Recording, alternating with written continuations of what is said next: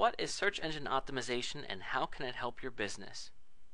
In the last video we talked about how essentially there are a lot of people searching for local businesses online. Phone books are on their way out. Everything is being done online these days. And of course, if your website isn't appearing in those local results, then you're missing out on a lot of traffic. So how do you get your site to appear here? Well, you need to convince the search engines that your website is important.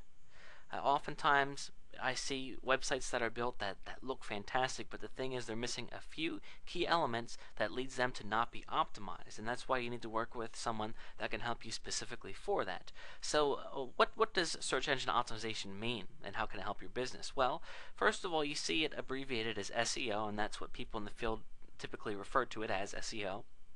It's the process of preparing and promoting your website in a manner that encourages positive search engine rankings. Essentially what this means is that somebody comes to a website and they look at it and it might be very pleasing to the eye, but if it's not designed properly from an optimized perspective for the search engine, it's not going to rank. Now obviously this one is great because it's coming up #1, so they've done all the right things here, but perhaps your site has not. If you're not getting traffic, chances are you're missing out on some really important things. Now, let's talk more specifically about that. SEO consists of a few key elements, one of which being making sure your website contains what people are looking for. If your business is a salon, you need to make sure that you have a lot of information on your site that talks about your salon and how it can help people. You want to make sure that other websites are talking about and linking to yours. Search engine optimization is kind of like an election. You know, who wins an election? The person that gets the most votes. Well, what websites rank at the top when you do a search for your business? Well, the ones that come up at the top are going to be the ones that are the most popular, and they're determined to be the most popular if a lot of other websites are talking about theirs. And when I say talking about, I mean linking.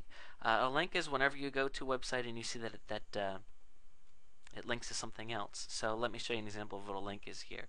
And if I click on here, this is it's a button that's going to take me to a page. That's a link.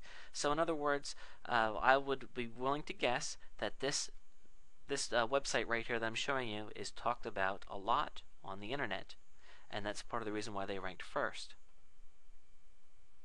A website that is updated on a regular basis is also a very valuable thing as well, because Google has an incredible task. You have to keep this in mind. Google needs to return the most relevant results if they want to stay on top of the search engine game.